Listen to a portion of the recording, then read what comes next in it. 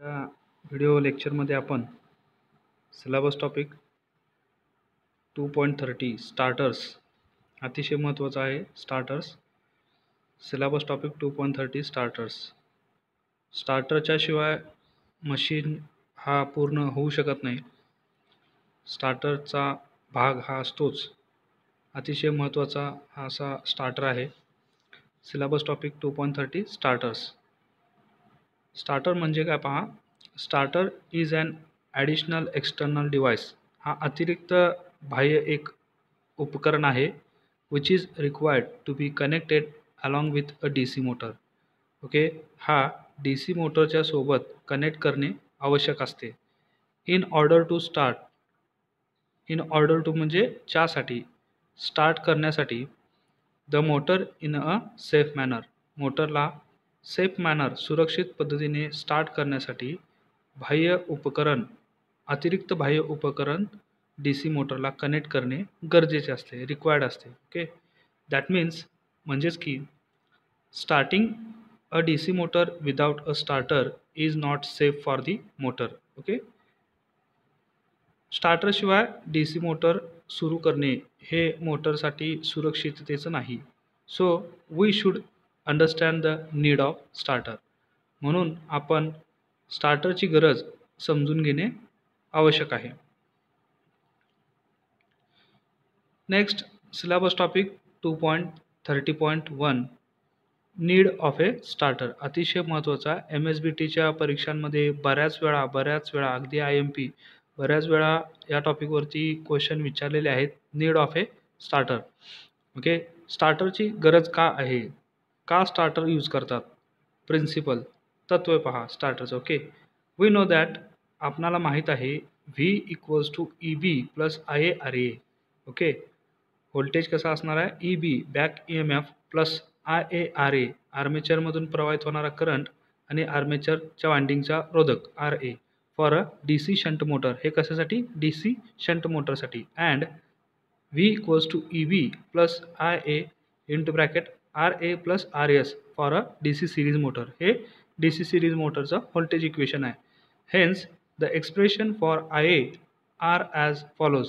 म्हणून जो IA armature करंटसाठीचा जो एक्सप्रेशन आहे, समीकरण आहे, ते अशा पद्धतीने बनेल.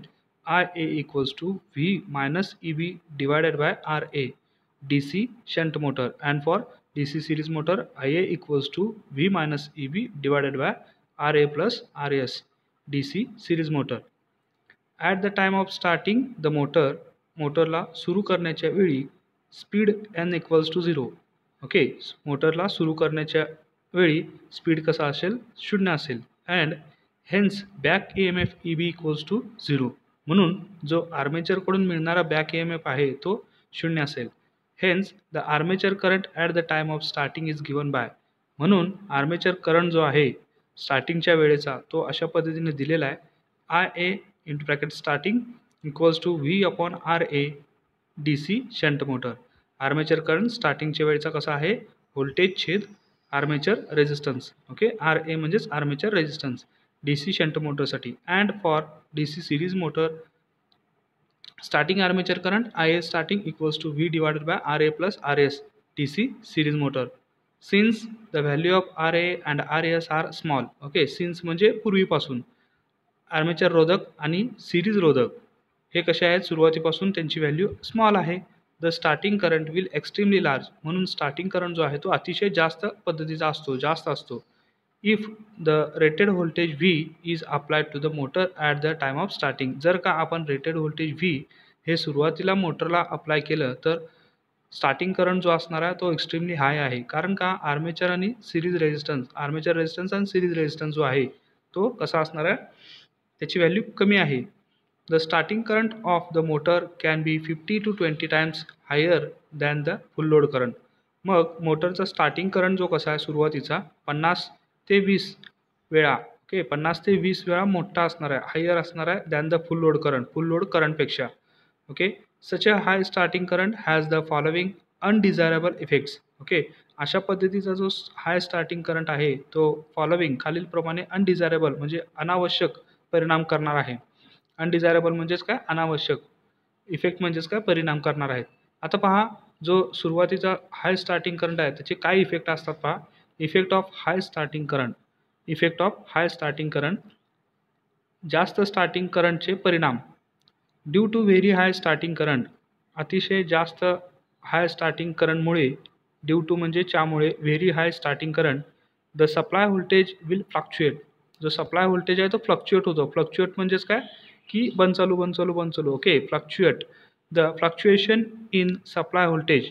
The fluctuation in supply voltage affects the other equipments operating on the same supply. मग अशा व्होल्टेजच्या सप्लायच्या फ्लक्च्युएशनमुळे जे अदर इक्विपमेंट आहेत, अदर उपकरणे जे आहेत, दुसरे उपकरण जे आहेत, जे की ते सेम सप्लायवरती चालत असतात, त्यांच्या व्होल्टेजवरती अफेक्ट होतो, त्यांच्यावरती अफेक्ट होतो. Due to excessive current. हे पहा, एक बाजूला आपण काय करतोय, विदाउट स्टार्टर मोटर ऑन करायला जातोय, तर तशानं काय होणार आहे, हाय स्टार्टिंग करंट मिळेल. हाय स्टार्टिंग करंट मिळाल्यामुळे व्होल्टेज फ्लक्च्युएशन येईल. व्होल्टेज फ्लक्च्युएशन आल्यामुळे काय होणार आहे, व्होल्टेज फ्लक्च्युएशन म्हणजेच काय की व्होल्टेजचं अधांतरित म्हणजे स्थिरता नसणे. फ्लक्च्युएशन स्थिरता नसणे. ओके, अशा पद्धतीचा व्होल्टेज जर अदर उपकरणांना मिळाला तर काय होईल, अदर उपकरणांवरती त्याचा परिणाम होईल. Okay, operating on the same supply. Due to excessive current. अधिकच्या करंटमुळे. Due to excessive. एक्सेसिव्ह म्हणजे अधिक प्रमाणात. Due to excessive current the insulation of the armature winding may gate damage. जे आर्मेचर वाइंडिंगचे जे आवरण आहे, इन्सुलेशन म्हणजे आवरण, of the armature winding may gate damage. मे म्हणजे कदाचित, गेट डॅमेज, तो डॅमेज होऊ शकतो. The फ्युजेस will ब्लॉन. जे फ्युजेस आहेत ते ब्लॉन होतील, म्हणजेच काय होतील, फ्युजेस हे होतील, ब्लास्ट होतील. ठीक आहे. Circuit breakers will trip. Circuit breaker जे आहेत ते ट्रिप होतील, म्हणजेच काय, विद्युत पुरवठा खंडित होईल. For DC series motor. DC series मोटरसाठी the torque T proportional to I A square. Okay, torque जो आहे तो कसा आहे, आर्मेचर करंटच्या स्क्वेअर इतका आहे. So and excessively large starting torque is produced. म्हणूनच की डी सी सिरीज मोटरमध्ये सुद्धा एक्सेसिव्हली अधिक प्रमाणात लार्ज स्टार्टिंग टॉर्क हा निर्माण होतो. दिस can put a heavy mechanical stress. हा काय करू शकणार आहे, हेवी मेकॅनिकल ताण जो आहे तो तिथे ठेवेल on the वाइंडिंगवरती. And shaft of the motor resulting in mechanical damage to the motor. आणि जो मोटरचा शाफ्ट आहे तो मेकॅनिकली डॅमेज होण्याकडे तो जाईल. So in order to avoid. हे सर्व टाळण्यासाठी all this effects. Okay, so in order to म्हणजे च्यासाठी.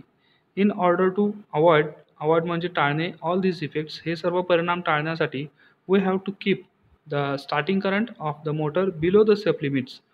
स्टार्टिंग करंट जो आहे मोटरचा आपण सेफ लिमिटच्या खाली ठेवला पाहिजे. दिस is अचिव्ड by using a starter. हे की आपण अचीव करू शकतो, मिळवू शकतो स्टार्टर यूज करून. ओके, तर पहा syllabus topic 2.30.2 principle of starters. Principles म्हणजे तत्वे, नियम, स्टार्टरचे तत्वे. ठीक आहे, प्रिन्सिपल्स कोणत्या तत्वांवरती स्टार्टर्स काम करतो. Syllabus topic 2.30.2 principle of starters.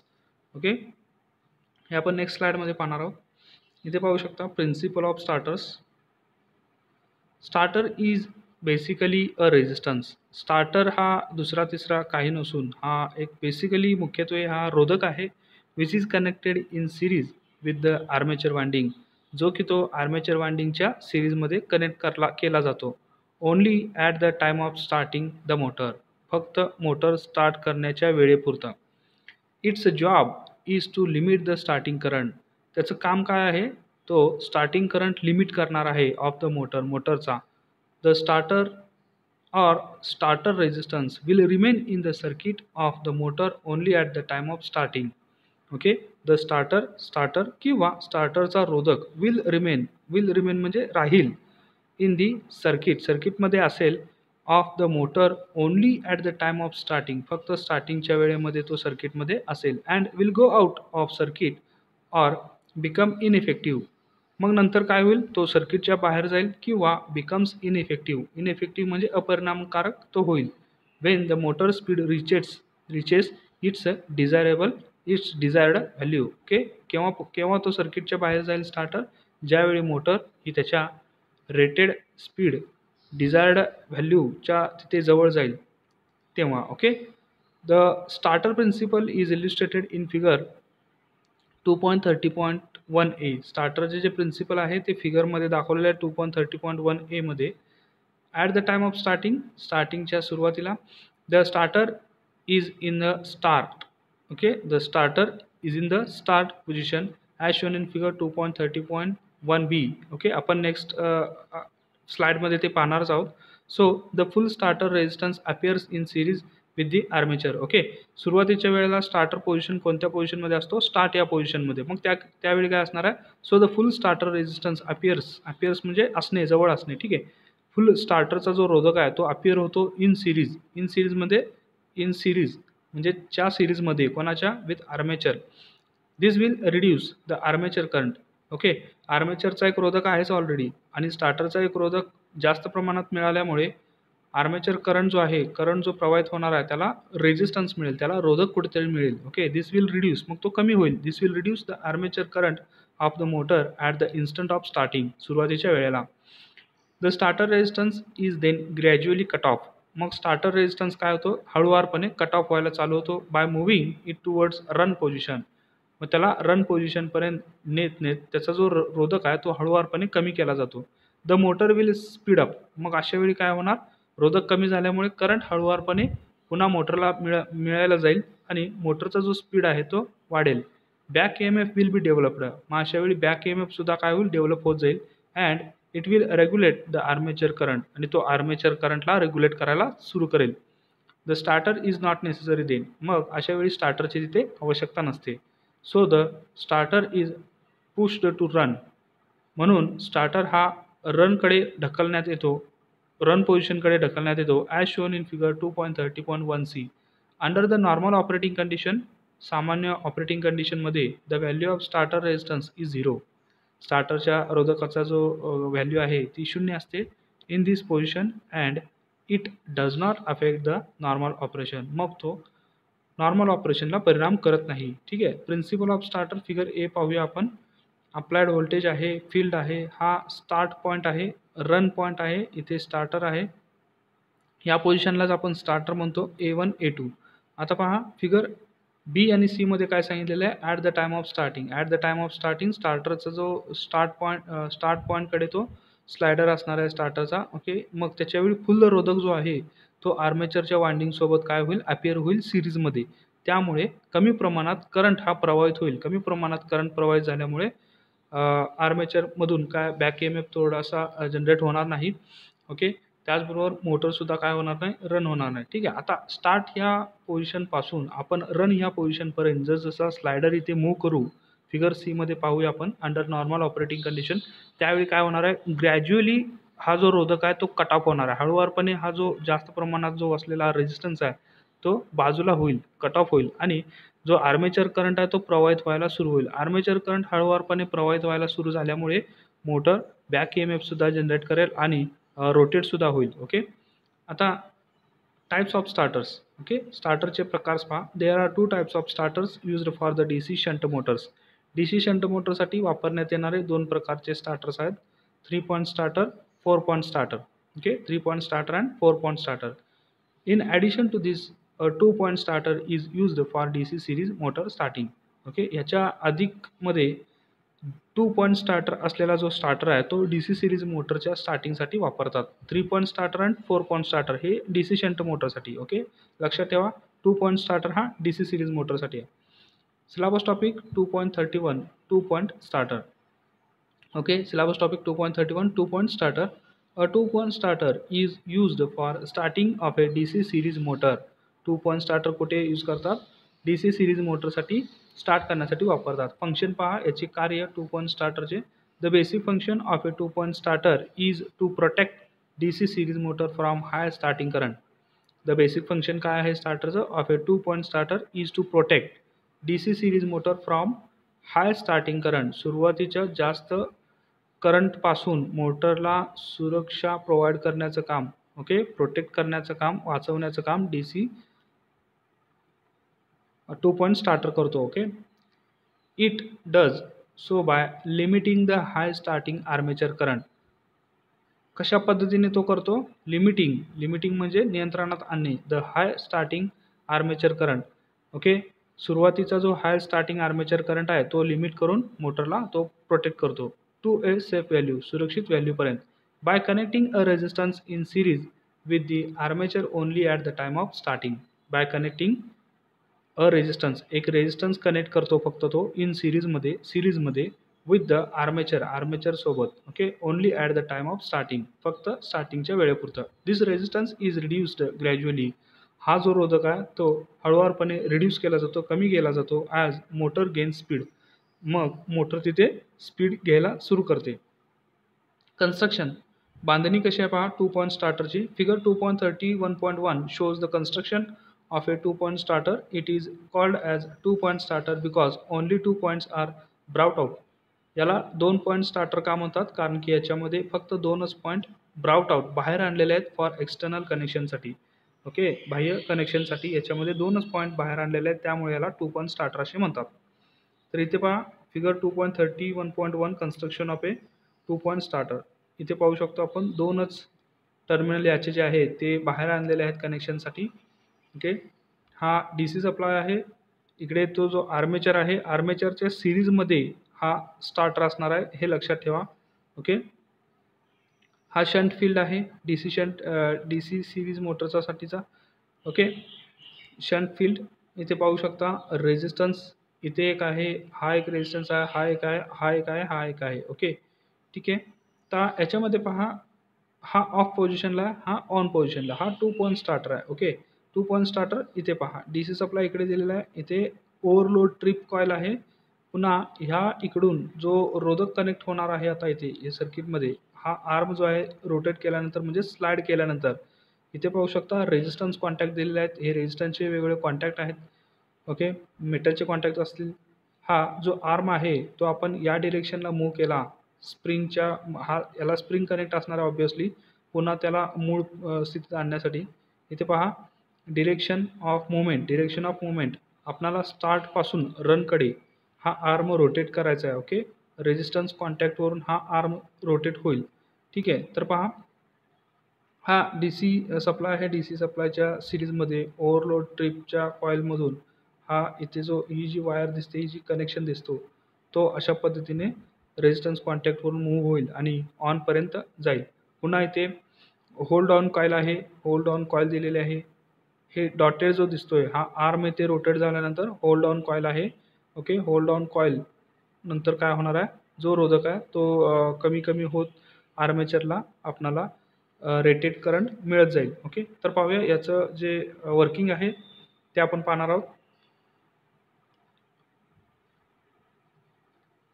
There are 2 coils, namely the overload trip coil and the hold on coil. आपण जी पाहिली ओव्हरलोड ट्रिप DC सिरीजच्या सुरुवातीलाच होती DC सप्लायच्या. Okay, and hold on coil म्हणजेच काय की ऑफपासून ऑनपर्यंत आर्म रोटेट झाल्यानंतर होल्ड ऑन कॉईल तिथे असते. अ स्प्रिंग कंट्रोल्ड आर्म, स्प्रिंग नियंत्रणात असलेला arm, and a resistor which is divided into a number of section. Okay, resistor which is divided into a number of sections. A DC series motor is connected between point A and B of the starter as shown. A DC series motor जो connect केलेला आहे point A आणि B च्या मध्ये as shown. We can move the arm from off to on position manually. आपण आर्मला of position पासून on position पर्यंत manually हा मूव्ह करू शकतो. The spring attached to this arm can bring it back to the off position. आर्मला spring attach असल्यामुळे त्याला पुन्हा of पोझिशनमध्ये आणण्यासाठी मदत होते. Either Wien the motor is to be stopped. Okay, either म्हणजे एक तर मोटर स्टॉप केली असेल, or when power failure text place, किंवा ज्यावेळी पॉवर फेल्युअर होते, वीज वगैरे खंडित होते, त्यावेळी काय होतं, स्टार्टर हा ऑफ पोझिशनला येतो. ऑपरेशन, आता ऑपरेशन पहा. At the time of starting, सुरुवातीच्या वेळेला at the time of starting the DC power supply is turned on while the starter arm is in the off position. Okay, सुरुवातीच्या वेळेला काय होणार आहे, DC power supply turn on केला जाणार आहे while the starter arm is in the off position. स्टार्टरचा जो arm आहे तो ऑफ पोझिशनमध्ये असेल. The armature current follows the path shown below. Armature current जो आहे तो एक पाथ आहे त्याचा. आता कसा पाथ फ्लो होतो पहा, point C plus point. Okay, point C plus point two through overload trip coil. Okay, point C पासून थ्रू ओव्हरलोड ट्रिप कॉईल, नंतर थ्रू द आर्ममधून. ओके, त्यानंतर through the entire starting resistance, through the entire starter resistance, through the armature, पुन्हा point D कडे, negative पॉईंटकडे. Okay, तर आपण हे जो flow आहे तो डायग्राम वरून लक्षात घेऊया. हा जो पाथ आहे point C to D. Okay, त्याच्यामध्ये कोणकोणते मार्ग येतात? Through overload trip coil, overload trip कॉईलच्या मधून, थ्रू द आर्मच्या मधून, okay, through the entire starter resistance, सर्व स्टार्टर रोधकामधून, थ्रू द आर्मेचर मधून. ओके, पॉईंट डी पर्यंत. ओके, इथे पहा अशा पद्धतीने पॉईंट सीचा जो प्लस पॉईंट आहे तिथून ओव्हरलोड थ्रू म्हणजे ओव्हरलोड ट्रिप जे आहे याच्यामधून, आर्ममधून, एंटायर रेजिस्टन्समधून, आर्मेचरमधून आणि प्लस निगेटिव्ह डीकडे हा काय होतो? मार्ग आर्मेचर करंट घेतो. ओके, तर पहा figure 2.31.2 current flow at the time of starting. हे महत्त्वाचं, अत्यंत महत्त्वाचं आहे. 2 पॉईंट स्टार्टरचं जे फंक्शन आहे, कार्य आहे, ते लक्षात ठेवण्यासाठी. Figure 2.31.2 shows the armature current flows through the entire starter resistance. दस एंटायर म्हणजे पूर्ण स्टार्टर रोधकामधून तो जातो. दस limiting it's value to A low safe value.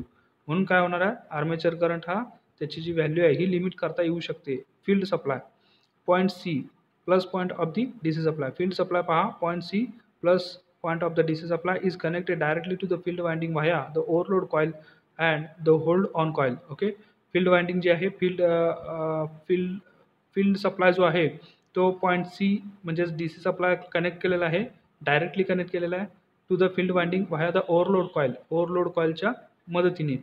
दस the D C supply gates connected directly without any starter resistance. म्हणून D C supply जो आहे तो डायरेक्टली कनेक्टेड आहे विदाउट एनी स्टार्टर रेजिस्टन्स, कोणताही स्टार्टर रेजिस्टन्स नसताना.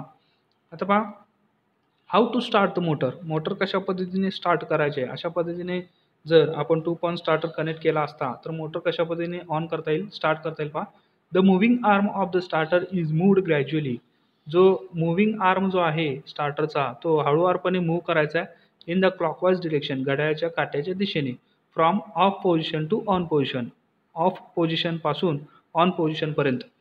Due to this arm movement, ह्या आर्मच्या मुवमेंटमुळे the starter resistance appearing in series with the armature reduces gradually. Starter resistance जो आहे तो अपिअर होईल सिरीजमध्ये विथ द आर्मेचरसोबत, रिड्युसेस ग्रॅज्युअली, तो कमी होईल हळूवारपणे. To increase the armature current तो वाढवेल इन अ ग्रॅज्युअल मॅनर, हळूवार पद्धतीने तो काय होईल? तो आर्मेचर करंट वाढेल. Wien the starter arm reaches the on position, ज्यावेळी स्टार्टरचा आर्म ऑन पोझिशनकडे पोहोचेल, द एंटायर स्टार्टर रेजिस्टन्स, संपूर्ण स्टार्टरचा जो रोधक आहे, इज कट आउट, तो काय होईल? बाहेर फेकला जाईल, कटआउट होईल. And the motor start running at the normal speed, आणि मग मोटर काय होईल? तुमची नॉर्मल गतीला फिरण्यास सुरू होईल. दस the motor is started in a safe manner. अशा पद्धतीने मोटर ही सुरक्षित पद्धतीने स्टार्ट होते. Syllabus topic 2.31.1 function of hold on coil. आता होल्ड ऑन कॉईलचं फंक्शन काय आहे, कार्य काय आहे? याच्यामध्ये होल्ड ऑन कॉईल कुठेच आला नव्हता. ठीक आहे, आता पहा होल्ड ऑन कॉईलचं फंक्शन काय आहे. Now let us see the operation of the hold on coil.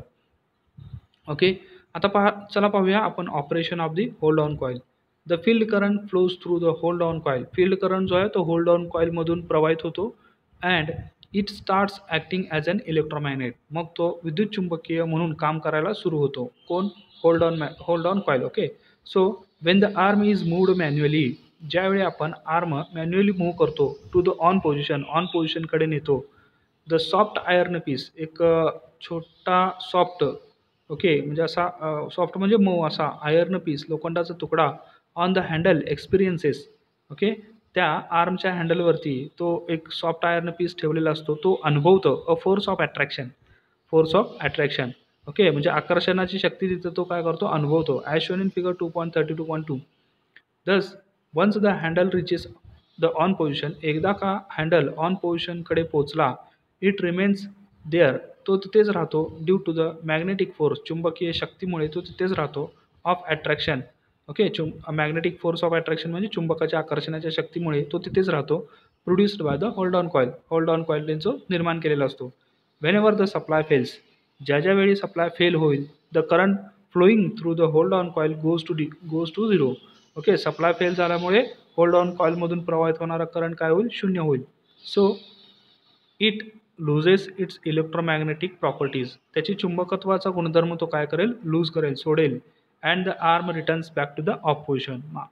ठीक आहे ना, इलेक्ट्रोमॅग्नेटिक प्रॉपर्टीची आहे, चुंबकत्वाची प्रॉपर्टी तो लूज केल्यामुळे काय होणार आहे? तिथे मॅग्नेटिझम राहणारच नाही, चुंबकत्वाचं अट्रॅक्शन राहणारच नाही.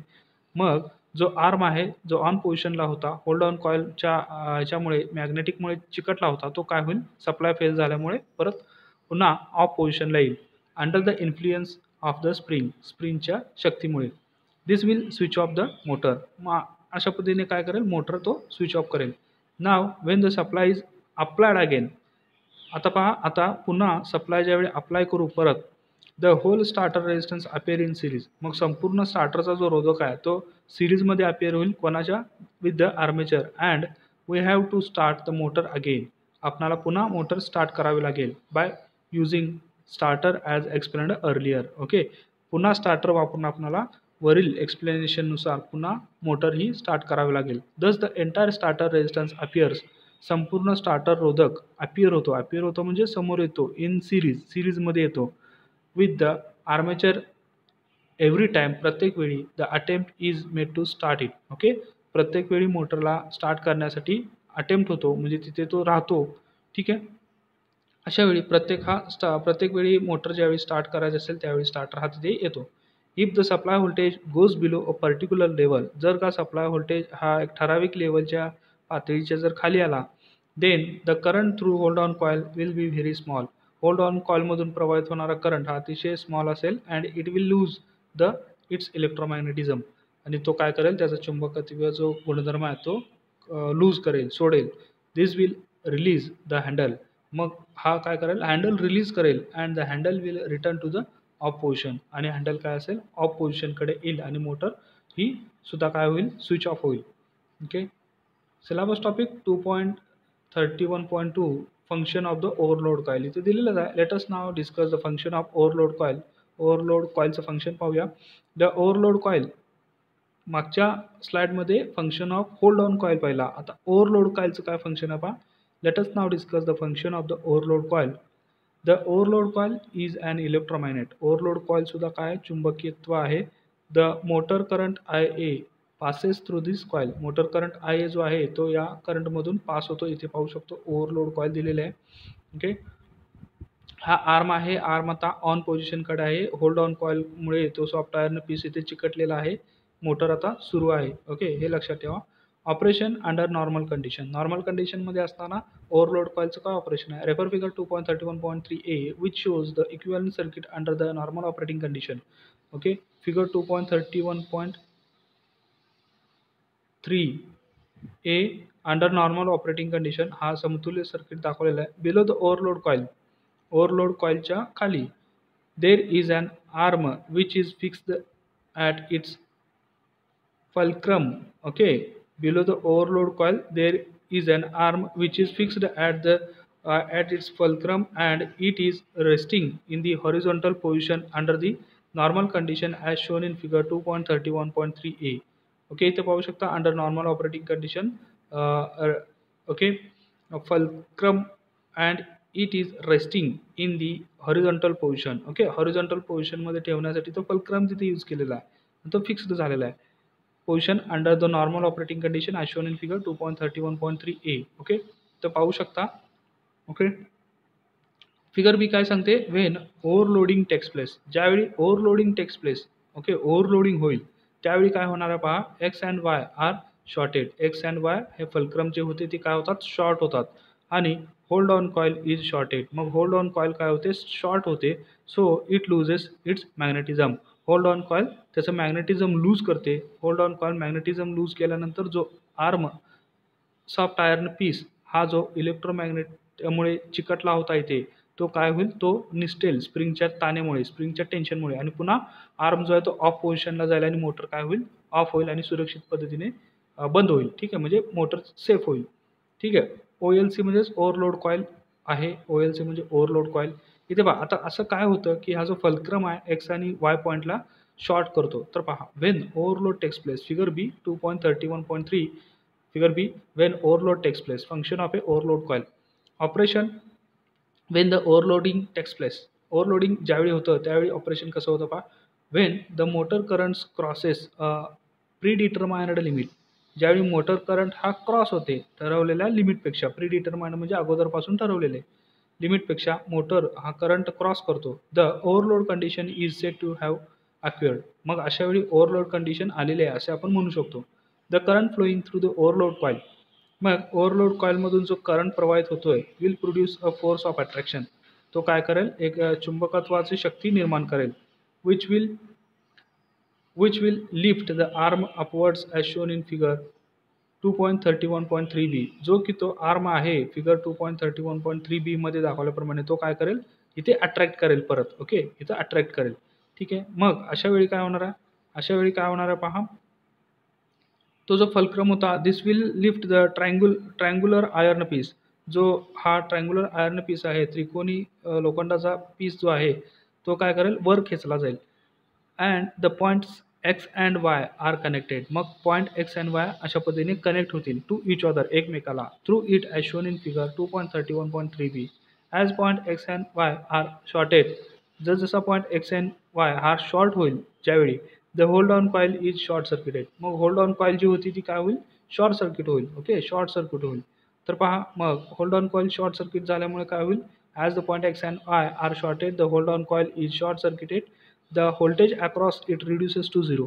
त्याच्या भोवतीचं जे व्होल्टेज आहे ते काय होईल, झिरो होईल. The hold on coil will lose its magnetic property. चुंबकत्वाची property तो काय करेल, हरवून बसेल. And the handle is return back to the of position. आणि मग हँडल काय होईल, ऑफ पोझिशनकडे जाईल. ओके, अतिशय इंटरेस्टिंग असा हा स्टार्टरचा फंक्शन इथे आपण पाहतोय. Thus, the motor is protected if it draws an excessive current from the source. अशा पद्धतीने मोटर काय होईल, प्रोटेक्ट होईल, सुरक्षित होईल. If it drawers excessive current, जर तो अधिकचा करंट जर घेत असेल फ्रॉम द सोर्स, सप्लाय सोर्सकडून. ओके, अशा पद्धतीने मोटर हे सेफ पण राहील. ठीक आहे. Syllabus topic 2.32 3 point starter for DC shunt Motors. हा टॉपिक आपण नेक्स्ट व्हिडिओमध्ये पाहणार आहोत. हा सुद्धा अतिशय महत्त्वाचा DC शंट मोटरसाठी 3 पॉईंट स्टार्टर आणि 4 पॉईंट स्टार्टर यूज करतात. पैकी सिलेबस टॉपिक 2.32 3 पॉईंट स्टार्टर आपण नेक्स्ट व्हिडिओमध्ये पाहणार आहोत. आजच्या व्हिडिओमध्ये अतिशय महत्त्वाचा हा स्टार्टरचा पॉईंट जो होता 2.30, सिलेबस टॉपिक 2.30 आपण जो डिटेलमध्ये पाहिला आहे. Okay, syllabus topic 2.30 starters. पुन्हा syllabus topic 2.30.1 need of A starter. स्टार्टरची गरज काय आहे, effect of high starting current. High starting असल्याचा परिणाम काय होतो मोटरवरती तो पाहिला. Syllabus topic 2.30.2 principle of starters. स्टार्टरचं तत्व काय आहे, स्टार्टर म्हणजे काय, एक सामान्यतः रोधकच आहे. Okay, 2 point starter. Syllabus topic 2.31 2 point starter, त्याचं फंक्शन, कन्स्ट्रक्शन. ओके, 2 पॉईंट स्टार्टरमध्ये येणाऱ्या जे भाग आहेत त्याचा आर्म असेल, रोधक असेल, रेजिस्टन्स कॉन्टॅक्ट असतील. Okay, hold on coil, overload trip, armature, shunt field, आपण इत्यादी सर्व गोष्टी डिटेलमध्ये पाहिलेल्या आहेत. Operation at the time of starting. Okay, field supply. त्याचबरोबर syllabus topic 2.31.1 function of hold on coil. Hold on कॉईलचं काय फंक्शन आहे. Okay, syllabus topic 2.31.2 function of overload coil. Hold on coil आणि ओव्हरलोड कॉईल हे यांच्यामधून जास्तीचा current प्रवाहित झाल्यामुळे तिथे काय होतात, इलेक्ट्रोमॅग्नेट, चुंबकाचा अट्रॅक्शनचा फोर्स तिथे तयार होतो. त्यामुळे आर्म जो आहे होल्ड ऑन कॉईलला चिकटतो आणि जो रेस्टिंग पोझिशनमध्ये असलेला ट्रायंग्युलर आयर्न पीस आहे तो अपवर्ड बाजूला खेचला जातो. ओव्हरलोड कॉईलमधून अधिकचा करंट प्रवाहित झाल्यामुळे त्याच्यामध्ये सुद्धा मॅग्नेटिझम प्रॉपर्टी, चुंबकत्वाची प्रॉपर्टी निर्माण होते. त्यामुळे हा लोखंडाचा पीस वरती खेचला जातो चुंबकत्वाच्या आकर्षणामुळे. आणि एक्स आणि वाय पॉईंट हे तिथे शॉर्ट होतात. एक्स आणि वाय पॉईंट शॉर्ट झाल्यामुळे ओव्हरलोड कॉईल ही शॉर्ट होते. ओव्हरलोड कॉईल शॉर्ट झाल्यामुळे त्याचं तो चुंबकत्व लूज करतो. त्यामुळे पुन्हा आर्म हा ऑफ पोझिशनला येतो. ओके, ठीक आहे, स्प्रिंगच्या टेन्शनमुळे. Syllabus topic 2.32 3 point starter for DC shunt motor आपण नेक्स्ट व्हिडिओमध्ये पाहणार आहोत. सो नेक्स्ट व्हिडिओसाठी पाहत राहा electrical engineer. And thanks for watching this video.